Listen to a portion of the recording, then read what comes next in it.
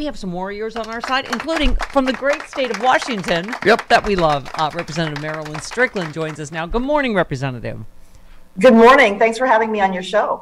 Thanks so much for I have to ask you, did you think in 2022 you would have to be voting to protect same-sex marriage, contraception rights, a woman's ability to cross state lines to get health care? I mean, this is... No. Yeah, go ahead. It's crazy. So I'm a freshman in Congress. So this has been, 18 months. And I tell people, I can't believe it's already been almost 2 years. And I can't believe it has only been 2 years. Right. And you're right. Who thought in 2022 we'd be voting to protect the right to a safe and legal abortion and reproductive health care? And then, hearing an opinion from one of the Supreme Court justices that basically opens the door and says, well, it's not protected in the Constitution. So a lot of us started thinking, well, what's next? Yeah.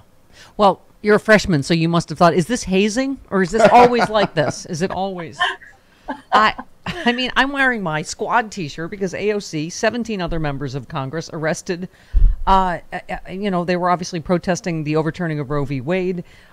So obviously, Ayanna Pressley, numerous. I don't know if you were part of this group, but exercising their First Amendment rights. When if you'll forgive me, with the J6 hearing tomorrow, we still have, in my opinion, insurrectionists in Congress that haven't been arrested, and we are protesting. Half the country losing their bodily autonomy, right? Right. No, it's insane. And think about something like, access to safe and legal abortion. That should be a private decision between a woman and her healthcare provider. And you think about what happened to that poor 10-year-old girl where this thing became, a national drama and it played out, and something that should have been private and personal took a stage because it's become a wedge issue for people who don't believe in our basic rights. I'm just curious. I saw a clip on TV, Chris, you might know. You wallow in right-wing world more than I do. But of Tucker Carlson, calling the president a liar, saying, well, I can't believe this whole thing, and it's based on a lie. Do they ever go back and apologize? Oh, God, no. Did he ever retract that this was not a lie? No. They just move on to the next lie. No, that's the thing about this media environment. People are fed a steady diet of garbage, and they believe it. And so people can just say anything, and people think it's true. Yeah. You tweeted, as a woman, I am fighting to protect abortion access after SCOTUS gutted our right to reproductive freedom. The Ensuring Women's Right to Reproductive Freedom Act will protect the constitutional right to travel across state lines to seek reproductive care. Again, shocking that you have to do this, right? But you do. Shocking that you have to do this, but you just never know. Right. And, we know, Stephanie, that after Roe v. Wade was gutted and shot down by the Supreme Court, 26 states had something on deck to restrict the rights to travel. And you see, and here's the deal, too. This isn't just affecting women who want to get an abortion, people who want to get an abortion.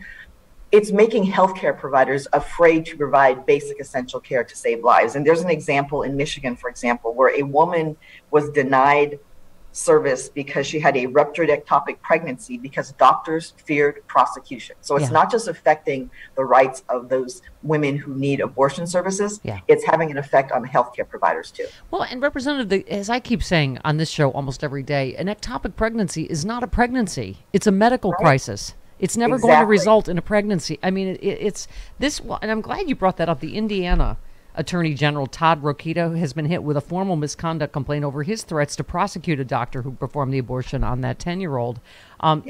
They filed a complaint against him. They alleged he intended to harass and intimidate Dr. Caitlin Bernard when he falsely insinuated she did not properly file a report. She did report, right? They singled out Rokita's decision to publicly disparage her, threatened to prosecute her during an interview on Fox News as a major red line that no attorney general should cross. They said the attorney general is tasked with protecting citizens, not going after them without evidence on television. It seems like these Republicans are so, eager to get on Fox News that they don't even check. I mean, the original didn't even check that there was a 10-year-old raped in his state. Could not wait to go on Fox News to call this a lie. When all he had to do was call Columbus Police Department, correct? No, correct. And again, here's this is not about protecting the sanctity of life. This is about control. It's about controlling women's bodies. It's about controlling our economic opportunities. This is about control. And I said this on the steps of the Capitol when we had the presser with, Speaker Pelosi and Lizzie Fletcher, the other co-sponsor of the bill. And this is about control.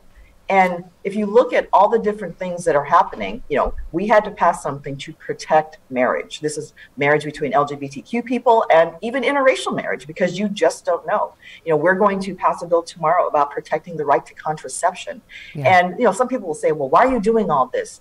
Because Roe v. Wade being overturned just opened the door to too much possibility of our rights being stripped away. Yeah. They took voting rights away. So I want to make sure that, we are fully aware of what is happening right now. Yeah. Well, that's the thing, is then they say the quiet part out loud, whether it's Clarence Thomas or Ted Cruz, just like, yep, we're coming for marriage equality next. Right. I mean, so anyway, the other thing, again, it just sort of baffles me that it would be partisan anyway. You tweeted, "I'm proud to support David Cicilline's Active Shooter Alert Act to give local police departments the ability to send out amber-like messages during active shooter incidents." I wouldn't imagine anyone would disagree on this, that parents would like to know if there's an active shooter in their... Right. But Republicans voted against that as well. Right. Well, you can't say you're the party of law and order when you vote against things that will actually help law enforcement keep us more safe. Yeah. Yeah. I don't understand how you do your job every day, particularly as a freshman. If I were you, I would have just gone just in a cul-de-sac and just nope, I'm out. No, but here, this is a really important distinction, because, I believe that for some people who are on the other side of the aisle, this is the whole point. They're trying to wear you down. They're trying to intimidate you. They're trying to bully you. Yes. And I say to my colleagues, it's like, this is a time when we really say, I'm not going anywhere. I am here to fight for the people and to fight for our civil rights. And I think it's so doable that we take the Senate. But, one thing that I know is, I'm sure, important to you and me too, is that we've got to stop playing into the, we're going to lose the House. It's just, that's the way it goes. That's historically, no, we cannot, because they've already told you who they are. They're going to investigate Hunter Biden. They're going to try to impeach Merrick Garland, Joe Biden. They're not going to do anything that helps you. I mean, right now, they voted against price gouging at the gas pump, baby formula, insulin, you name it, on and on. They voted against everything that might help the average American. No, and that's the thing. I mean, what you have here is the Democrats are earnestly trying to solve problems, right? Those bills that you just mentioned.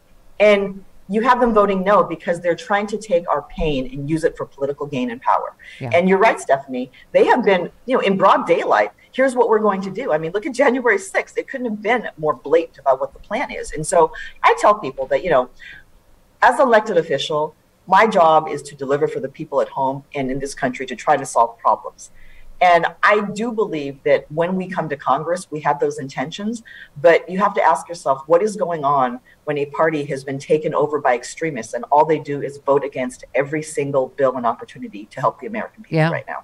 And Representative, you brought up January 6th, obviously the big hearing tomorrow. I mean, they were hoping that nobody was paying attention or nobody, but I mean, based on, and I'm sure tomorrow in primetime is going to get another huge rating, but close to 60% of Americans are watching. 60% of them think Donald Trump should be prosecuted. So the January 6 hearings are breaking through, aren't they? No, they are. And, to the credit of the committee, they are laying out the case in a very thoughtful way. They're not using a bunch of legal jargon. They're just telling the American people, Donald Trump knew he lost the election. Donald Trump aided and abetted this violent insurrection. And they were probably people that I served with who were complicit in this. Yeah.